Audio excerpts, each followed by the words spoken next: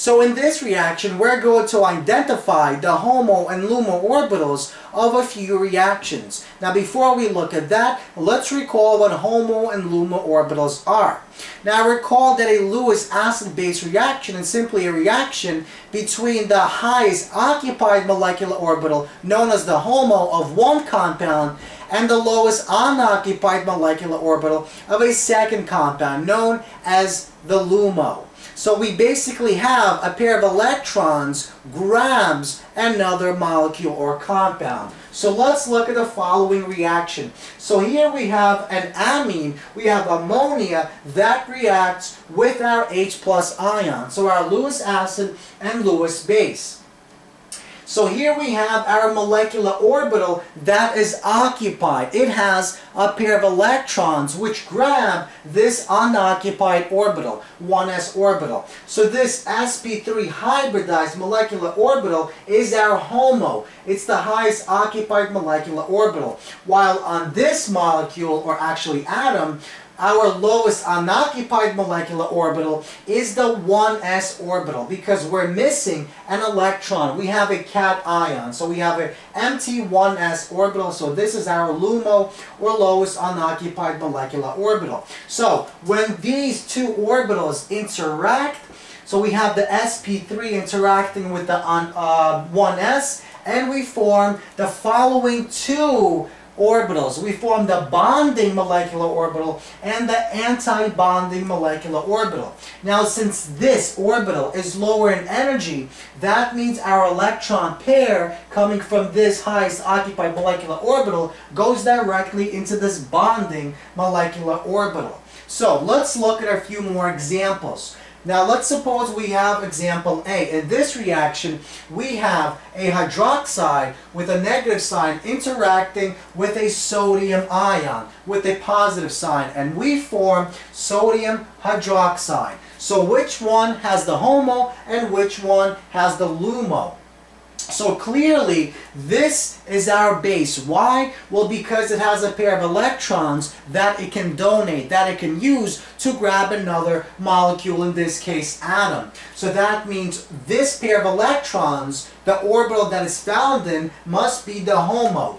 So the highest occupied molecular orbital is the filled, non-bonding, sp3 hybridized orbital, molecular orbital. So what's the LUMO in our case? Well, if this is the HOMO, this must be the LUMO. So the lowest unoccupied molecular orbital is the empty 3s orbital of our sodium atom. Let's move on to example 2, reaction 2. Here we have a hydronium acid reacting with our hydroxide base, forming two H2O molecules. So which one is the HOMO and which one is the LUMO? Now this one is a bit tricky, and we'll see why in a second. So let's begin with HOMO. So the HOMO has the highest, or is the highest occupied molecular orbital. And that means our hydroxide has a lone pair of electrons, so it must have the HOMO. So our filled non-bonding orbital of the OH is our HOMO, and it's sp3 hybridized. So it's the same exact HOMO that we saw in example A. Now what's the LUMO? Well, if we examine our hydronium ion, we see that every single orbital is taken. Every single bonding orbital is taken. We have the 3 bonds, and we have a pair of electrons, which aren't drawn here. Let me fill them in. We have a pair of electrons on this oxygen, so all 4 types of orbitals are filled. So that means if we don't have our bonding orbitals, our sigma bonding, we must use our sigma anti-bonding. So the lowest unoccupied molecular orbital is the empty unoccupied sigma anti-bonding orbital of one of the HO bonds. Now let's go to example C. In example C, we have an alkene reacting with our hydrobromic acid to form the following carbocation with a positive charge and our bromine anion. So which one is the HOMO, which one is the LUMO? So which one of these is doing the donating? Which one is using its electron pair? So clearly it's the alkene. This pair of electrons in the pi bond is used to attract or take this H atom from our bromine.